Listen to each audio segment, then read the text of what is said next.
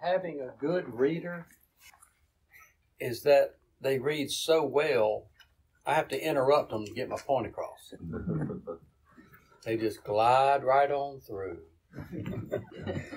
Smooth sailing. Damien's read 3 verses by the time I take a deep breath to say something about the first verse. It's better to slow down and process what you're reading. Vince, same way. Have to interrupt Vince because it's so easy for them. It'd be better for somebody that had a hard time reading and go slower so we can digest. Because Paul had a reason for every word he wrote. There was a spirit behind it. Amen. That's full of knowledge. Yeah. And we want to read slowly enough, thoughtful enough to get the point. You mean I should read like I do when I read Paul at home? Yes. Which, believe me, is really slow. that's the only way to process something. Whoa. Now, so I had decided today I'm going to do all the reading. Interrupt yourself. Interrupt myself. But I can't. Apparently, God has vetoed that idea. But I can say something about the first few words. Now, we who are strong. Paul has already defined what strong is in chapter 14. He said, a person in the Lord that's strong sees every day alike. A person in the Lord that's strong can eat anything. Those that are weak honor one day above another, and they can't eat this food and they can't eat that food. So he's already told us what's weak and what's strong. Now I've said my piece. Y'all read all you want to. All right. Okay. Romans 15. Now, we who are strong ought to bear with the weaknesses of the weak, and not to please ourselves. Now, how are you going to bear with the weaknesses? What do you do? Just put up with them? That means carry them along. Help them. Maybe they'll outgrow it. And not to please ourselves. You can get puffed up about knowledge puffs up. That's what you got to be careful for. I knew if you get these young people in a crowd of people, all of them most of them, a lot of them with the Holy Ghost, it'd be hard to get puffed up against them. Because love just takes care of that. Got to bless them out of their problems a lot of times. That's how he got us out of it. Yeah. Blessed us out of it. Yeah. Bless you out, man. Bless you out. God, that's what God does. I bless him out. Yeah, Lord. Hit me, Lord. Bless me out, Lord. Bless me out.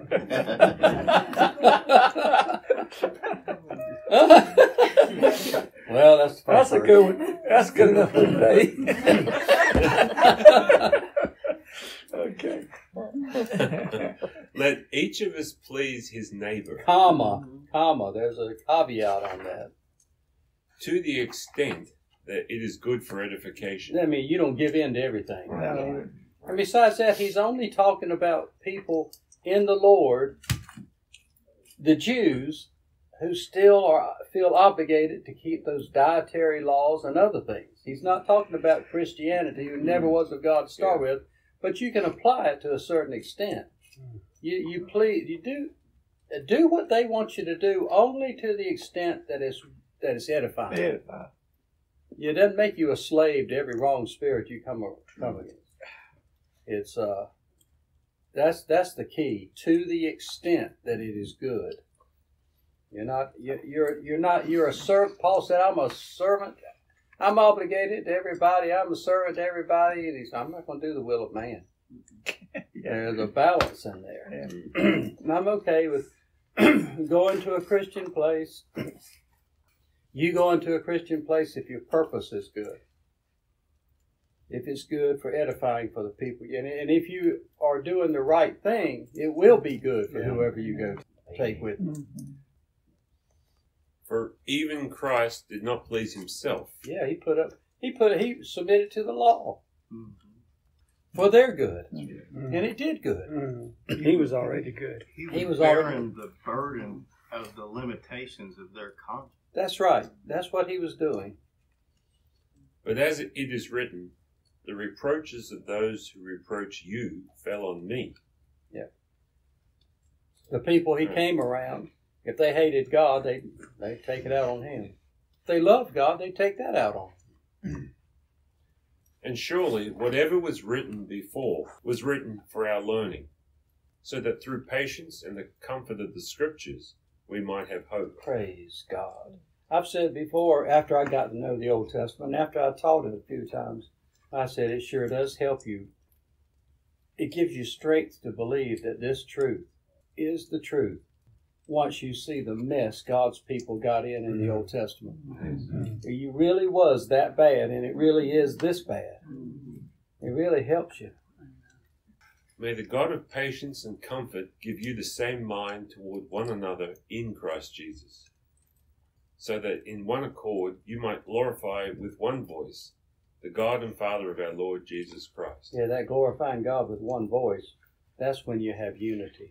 Wherefore receive one another, just as Christ also received you for the glory of God. You mean I got to receive those Jews that don't eat good bacon sandwich like I make? That's what he's talking about, just simple stuff like that. For I say, Christ Jesus was made a minister of the circumcision for the sake of the truth of God, to confirm the promises made to the fathers. That's why he was sent to the Jews, because God loved Abraham and promised him some stuff. And for the Gentiles to glorify God for mercy, as it is written, for this cause will I confess you among the Gentiles, and sing to your name. Amen, amen, amen. And again it says, rejoice, O Gentiles, with his people. And again, praise the Lord, all you Gentiles, and extol him, all peoples. And again Isaiah says, there shall be a root of Jesse, and he shall arise to rule the nations. In him shall the Gentiles hope. Yeah, he knew the scriptures, didn't he? He was Amen, praying about that. amen, amen. He was blessing. Oh my. Praise God through us, Lord. Praise your God through us. Amen. Now may the God of hope fill you with all joy and peace in believing, so that you might abound in hope by the power of the Holy Spirit. Yes, not by the law. It's what he leaves out that's most important sometimes. I am also persuaded of you, my brothers, that you are full of goodness, filled with all knowledge, and able to admonish one another. That's a big deal, right? That's a gigantic deal right there. Can you dish it out but not take it? Wow. Nevertheless, refreshing your memory, as it were, I have written you rather boldly in some parts, brothers, because of the grace that is given to me by God, for me to be a minister of Jesus Christ to the Gentiles, ministering as a priest the gospel of God, so that the offering of the Gentiles might be acceptable, being sanctified by the Holy Spirit. Yeah, sanctify the Gentiles so their worship will be okay. He was a priest. And he was saying the Gentiles' worship is okay. You Jews get over it. Yeah, he was a priest. He was a priest, yeah. That's it. He's describing himself as a minister of the priest of the gospel. Yeah. But he was not a Levite. Nope. I was saying a lot. Yes. Oh, he was connected to the new high priest. Yes. He was in that bloodline. He was, therefore, in Christ Jesus, I have reason to boast in things pertaining to God. I will not presume to speak of any of the things that Christ has not wrought through me to bring about the obedience of Gentiles in word and deed. I wonder about that many a time. We talk about things God has done, but how much has he done through us? Yeah. Paul thought he wasn't even going to talk about something unless God had done it through him. What a man. Be made a testament. No, he had a lot to talk about there. With mighty signs and wonders by the power of the Spirit of God. So as for me, from Jerusalem and beyond, as far as Illyricum, I have fully preached the good news of Christ, striving thus to preach the good news, not where Christ is known, lest I build upon another man's foundation. He had the laying out the foundation. Yeah. No wonder he didn't want to build on anyone else's. Amen. He said in Corinthians, 2 Corinthians 3, I am a master builder. Yeah. I have laid the foundation. Jesus didn't lay the foundation for this faith. Yeah. Paul did. Mm. Jesus was the foundation. Yeah. Paul laid it all out. Yeah. He said upon the foundation of the Lord and the apostles and prophets. Paul laid it all out. Mm. They didn't do it. No, the other apostles didn't do it. Paul did it as a wise master builder. And be careful how you build on this foundation. Yes. He wasn't a come behind man, was he? No. If he came behind, he had something to fix up. Yes. Yeah. Plumb it up. That's right. At the level. Or demolish that stuff again. But, as it is written, that which had not been told them of him, they shall see. And those who had not heard shall understand. That's Paul's business. Yeah. That's what he do. To show them and to tell them something they'd never heard before. For that reason also, I have been prevented many times from coming to you. I don't know the connection. Because somebody else had been to Rome? Or been to other places. Here. But now, no longer having a place in these parts, and for many years having an earnest desire to come to you, if and when I go to Spain, I will come to you. For I hope to visit you on my way through and to be helped by you on my journey there, once I have enjoyed your company for a while. Yeah, help to you on my journey means you help pay for it. But now I'm going to Jerusalem to do a service to the saints. For Macedonia and Achaia were pleased to make a contribution for the poor among the saints who are in Jerusalem. They were pleased, it is true, and yet they are their debtors. Yeah, the Gentiles are debtors to the Jews. For since the Gentiles have partaken of their spiritual things, they ought also to minister to them with natural things. Yeah. So then, when I have finished this, and sealed this fruit to them, I will go on to Spain by way of you. And I know that when I come to you, I will come in the fullness of the blessing of the gospel of Christ. Amen. That verse 27 is a principle Paul mentions several times in different letters. If you receive spiritual things, and they're really true, and they're really of God, and you really of benefit, it's only normal to minister back. Communicate is a King James word for it. Natural things.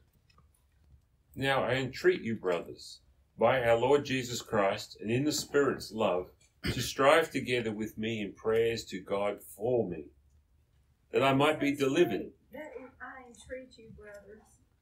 Yeah. Pray for me. That I might be delivered from those in Judea. When I get there. Yeah. Who do not believe.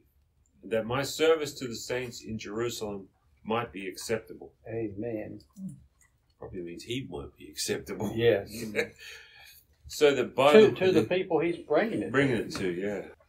So that by the will of God, I might come to you with joy, and together with you be refreshed.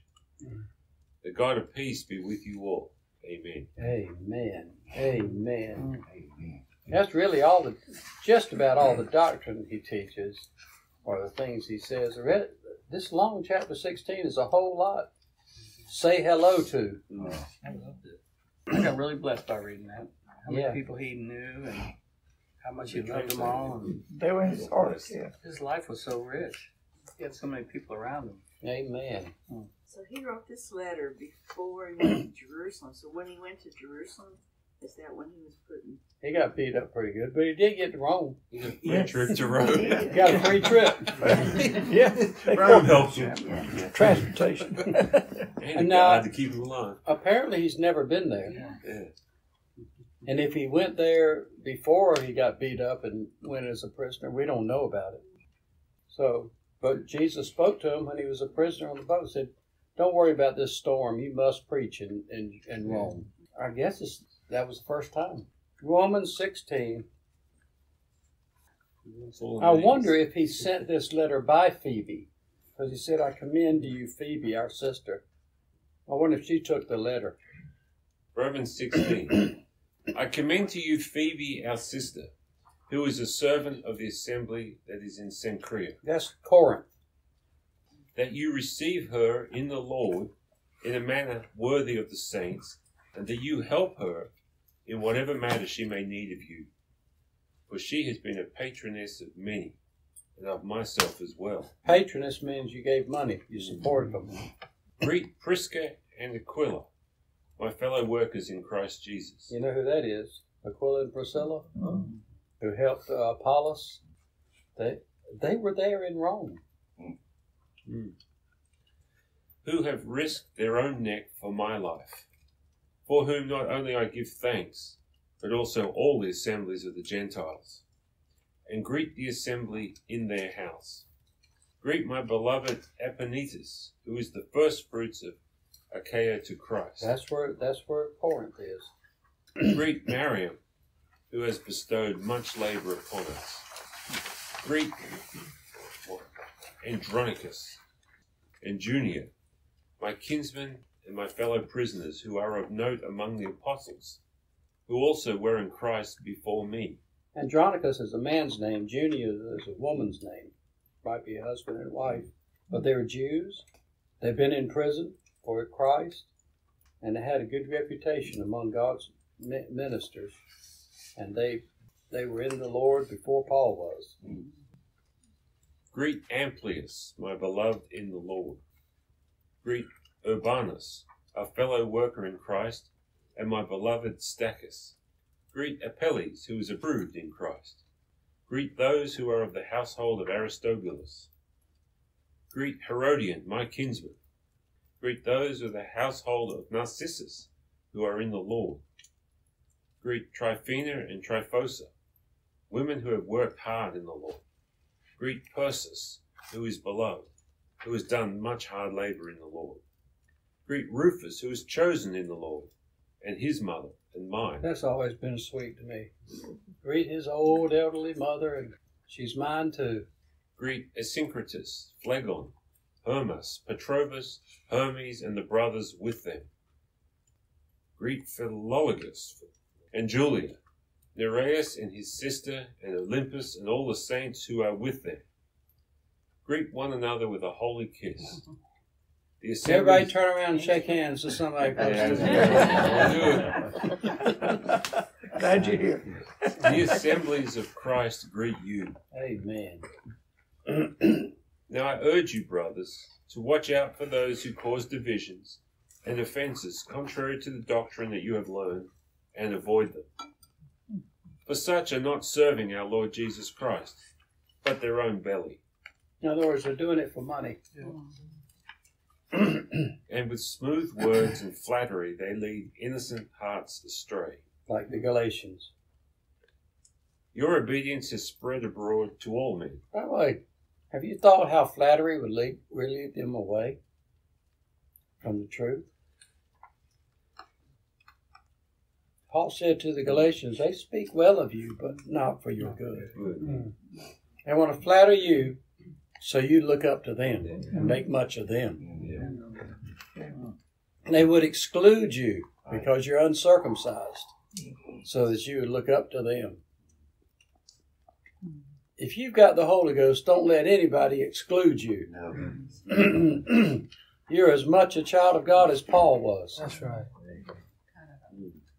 Don't let anybody exclude you. Praise God. Your obedience has spread abroad to all men. I rejoice therefore over you, but I want you to be wise concerning good and pure concerning evil. Yeah, so watch out for flattery. The God of peace shall crush Satan under your feet soon. Praise God.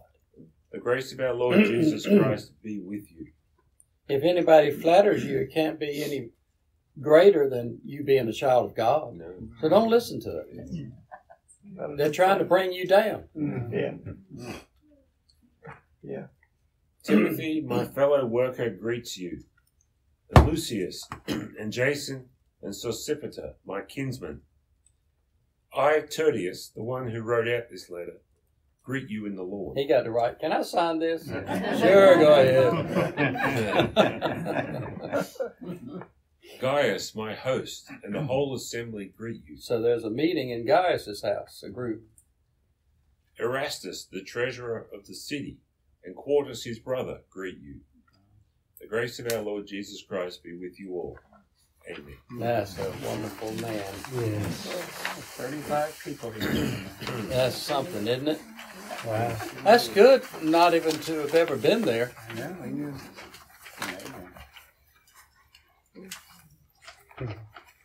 I wish the Lord was revealing it. Who was there when he was writing this? You never, don't put it past Jesus. Praise God. Well, thank you, Tertius, for writing that out. Yes, thank you, Tertius. I want to meet you one You must day. have prayed, man, God used me somehow. Yes, Got yes. to write that letter. Write that letter, man. Praise God. Thank you, Jesus. That was a real person. Yeah. Mm-hmm. He was so happy to be able to sign that letter. Yeah. He was probably dumbstruck when he was done with that. He said, oh, man, when they read this, Yeah. they're really going to be blessed when they read this. I wonder how many times he stopped to praise God. Sentences. Maybe as much as Paul did along the way. So Rome would have been one of those places Paul wouldn't have gone because Christ was known there. Yeah, that's right. already. Right.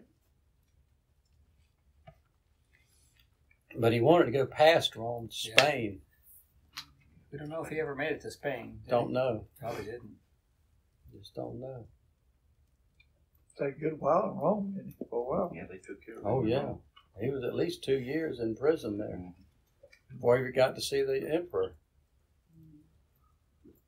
But being in prison in Rome, if you weren't condemned yet, was very polite.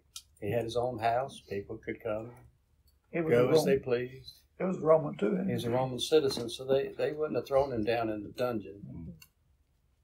He was a prisoner, but he had that liberty. They just took his passport. He took his passport Couldn't leave. under house arrest, basically. But he wrote to Timothy from there, told about standing before the emperor and everybody forsaking him, except Luke. A different world. And this in the form of slavery they had, if you were, unless you were a condemned prisoner, condemned to the salt mines or galleys of the ships, wasn't like torture. A lot of slaves were adopted, and they loved their masters. It was just a different world.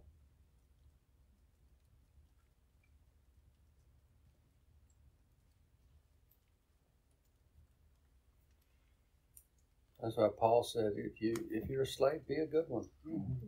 If you can be free, take advantage of it. Yeah. But if not, take advantage of that. That's why he sent that one slave, Onesimus, back to his master. Because when he had been there, he hadn't been a very good slave. Ran away. There were a lot of runaway slaves. Mix in with the big crowds in the big cities. The best you can.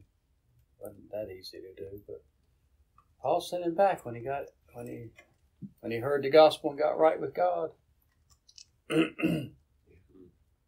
were good slaves. They'd been like Joseph. Yeah, Joseph was a very valuable slave. And Potiphar trusted him and loved him. Took good Control care of of his him. house. And they would have treated him well. Very well. You ever seen Ben-Hur, that movie? Yeah. He was a galley slave, but he ended up being adopted by that woman officer. Loved him. That wasn't that unusual. The American form of slavery was horrific. But that's not how slavery was all over the world for all time. Being a slave could be like having a really good job. Yes. Very Yeah. good. Yeah. Yeah. Take Right. care of it. Even Paul, God made provision in the law if a slave didn't want to be free. Yeah. They wouldn't be a slave for this master forever. Mm-hmm. Made provision for that. It's just a cultural thing in our time to say, as they did. I went to a Civil War lecture in Richmond, took Rebecca up there when she was in high school, and one of the first things they said, the guy arguing for the Confederacy and the Union, both slavery is sin. Well, who said that? Yeah. Certain forms of it, I think, were wicked. Yeah. But it's just the time of this time in our culture and history, slavery is sin. So therefore, Abraham was a sinner, and all those just goofy. No. We've evolved beyond all that. That's the attitude. But it's wrong. Yeah, wrong. Well, there were a number of slaves, I'm sure, even in the South, never did want to be free. Some. Yeah. But they were the ones treated well. Yeah, that's right. The ones that were treated right. Right. But even they, like Paul said, if you get a chance to be free, be free. Yeah. Well, some even fought in the Civil War on the South side. Yeah. So, both sides. The thing is, if you're free in the Lord, right, you're His slave. That's right. Don't get away from wherever you are. If you're a slave on earth, you're His free man. Amen. You're still free. All earthly conditions are nothing. That's good. That's so good. Be content wherever you are. That's right. That's why Paul told those who owned slaves, he said, remember, you got a master in heaven. Yeah. Right. Yeah. Yes. So you watch how you treat your slaves. Yes. Didn't David say something like, bore my ear? Yes. Wouldn't that put a ring in there? He was going to be he was a slave to the master. Slave to Jehovah. I don't know if David ever said that or not, did he? I don't know. Good scripture. It's in the law. Yeah. I don't remember David saying that. He asked God to put him on the altar. Burn me up. Yeah. Get that animal out of the way. Put me up there. Forget my ear. Take my whole body. All the way through. Bore me. Yeah. Burn me up. Amen. David was jealous of those animals that got to be put on the altar. Like Uncle Joe, when somebody used to die, my mother said everybody that died made Uncle Joe jealous. I wish it was me. Walking up and down the banks of the Jordan River. You ready to cross over? Yeah. Looking for a place to cross. Yeah. I really love listening to that Natalie. Yeah. Natalie's testimony last night. That was so good. I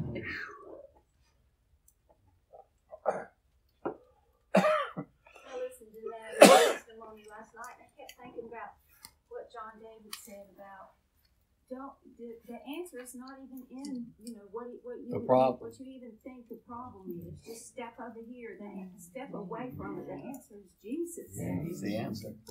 Amen. Yep. Jesus really did something for her, and she stayed right there where He put her the rest of her life.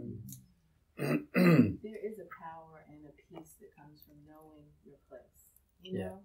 I mean, you talk about slavery, and I've thought a lot about that over the years. And when you can accept and really truly believe that Jesus and His Father have a place for you, Amen. Even if it's enslaved, there's power and peace in that. Yes. And you can move forward in it and be okay in it. Amen.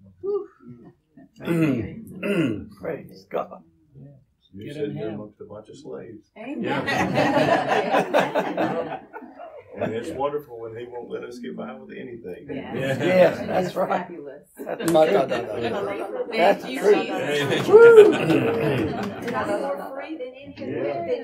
Amen. Amen. Who you're a slave to. Folks have got to America all sorts of ways and for all sorts of reasons. That's right. A whole lot of them got to hear the gospel preached to them. That's right. The Holy Ghost is That's like, right. well, thank you, God. Amen. a lot of slaves were freer than their masters. Yeah, that's right. Preaching the Holy Ghost where you came from. I'm richer than you. That's right. Because of God. Well, I mean, I hear all this talk about reparations. I think, well, is there nothing on the credit side? Nothing from God here? Is there no benefit at all? Right. I think not. How many of them got on their knees crying out to God? I don't and know. them up? Yeah, a lot of them. With the Spirit. I've probably got ancestors who hated the British in Ireland for what they did, but I'm sure glad they left and went to Australia. Yeah. And forgot about all that stuff. Amen. Go away. Okay, thank you. I don't care what the British did 200 years ago in Ireland. No. The first time I read with homeschoolers that book called Uncle Tom, when I finished, it was like, I wish somebody would call me an Uncle Tom. I like that guy. I bet he had the Holy Ghost. Yeah, I mean, it's a wonderful spirit that man had. Faith in God. Mm-hmm. Praise God. In every situation. Right attitude toward everybody. And he wasn't treated right. But he was like Uncle Joe, you're not mistreated. You're just treated. God's in charge. He's everything. Amen. Everything. I mean, I fell in love with that guy. I bet there were a lot of slaves just like him that knew that God had put him there for a reason. And it also let me know how ignorant people are when they're angry and calling people Uncle Toms in a bad spirit for a bad reason. Like, good grief, Uncle Tom was great. Yeah. It's all wrong. Everything on this planet's wrong. Yeah. One thing right back to the beginning. Right back to God's the going to judge it all. Only He can figure out. He already has. That's right. Yeah. Well, a lot of times, even they worked in the fields, they were singing hymns. Yeah. They'd be singing. I was working with China America, and they had a group of people in that area, and they worked in a rhythm. They had it where they worked with tobacco and rhythm. Well, I'll tell you what, some of those things really help work. Oh, I know. Yeah, singing while you work. I was shoveling some thick, heavy, icy, snowy stuff off my roof in Henderson. I was afraid it was going to collapse. Really, it was in danger. And I started singing one of those old spiritual hymns. I felt like I could shovel the whole house off.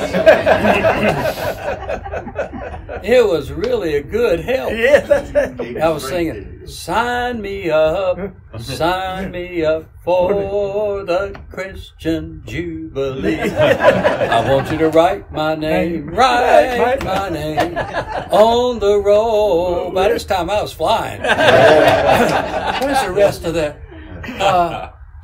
Sign me up for that Christian Jubilee. I want you to write my name on his roll. I've been changed since the Lord lifted me. I wanna be ready when Jesus comes. When Jesus comes.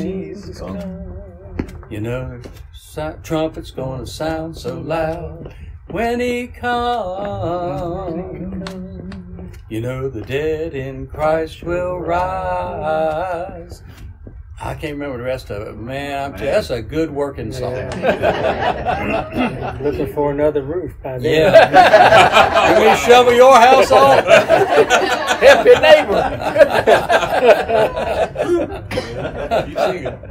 Woo! That's when we lived in Henderson.